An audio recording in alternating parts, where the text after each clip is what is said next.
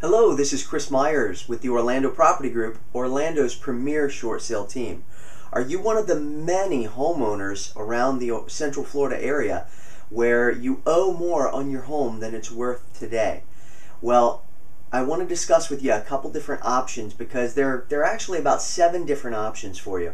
And one of the most popular, because it's one of the least damaging to your credit and the easiest to recover from, is a short sale. And that's something that we specialize in, and I'll discuss that in a moment. But today I wanted to discuss a little bit more about deed in lieu of foreclosure and how to go about that if that's the direction you want to go. A deed in lieu of foreclosure is what most people think of when they're saying, hey, I'm just going to give my keys back to the bank. Here you go, take the keys, the home is yours now, do with it what you want.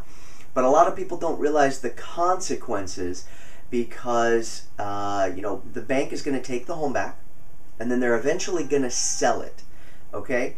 And whatever you owe minus whatever they get after they sell it, and then add on top all of the legal fees, attorney's fees, court costs, everything like that, that's considered the deficiency balance.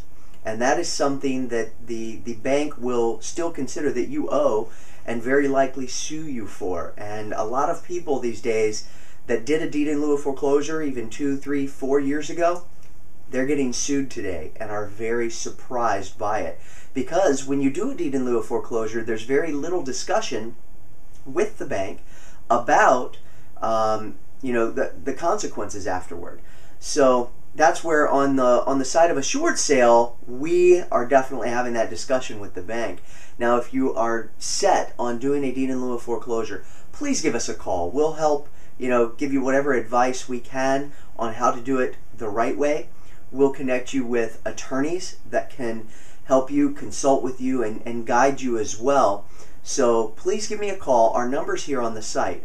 Now, if you are looking to do a short sale possibly, please give me a call there as well, because we're here helping homeowners every day save their credit, save their financial future by helping them complete a short sale on their home.